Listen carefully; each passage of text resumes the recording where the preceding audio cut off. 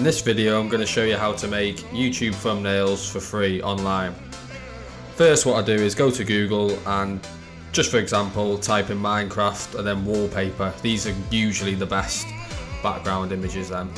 Then you want to go images, then search tools, and then size large, just so you get the good quality pictures.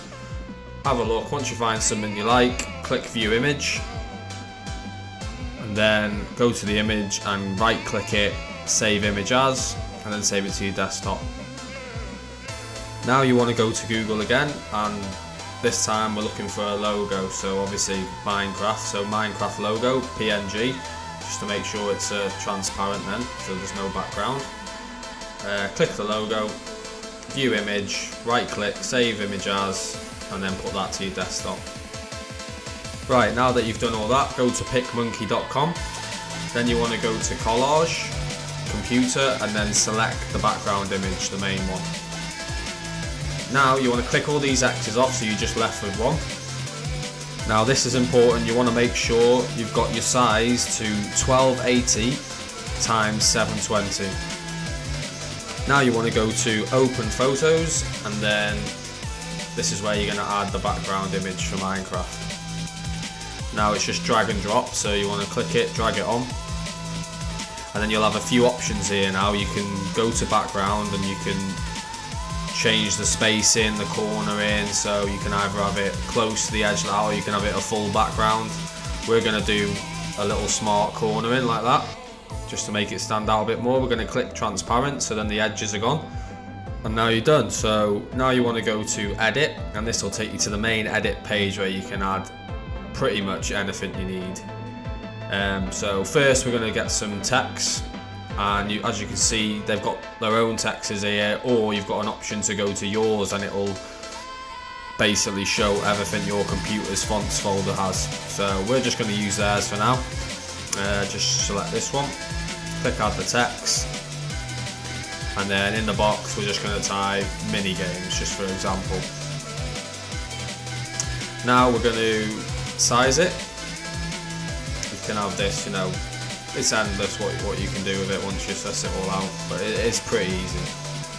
So we're going to get this, we're going to make this white, just so it stands out.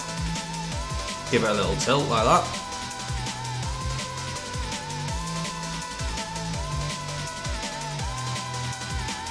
Now we're going to go to the bottom, and you'll see basically a whole load of themes, and honestly there's just so much in here. We're just going to go get a little speech bubble, drag that to the top corner, and this is where I'm going to put the series number, so this one being episode 1, so just put a little text in there saying #1. Now we want to go to the themes again. I'm going to go and have a look at some narration boxes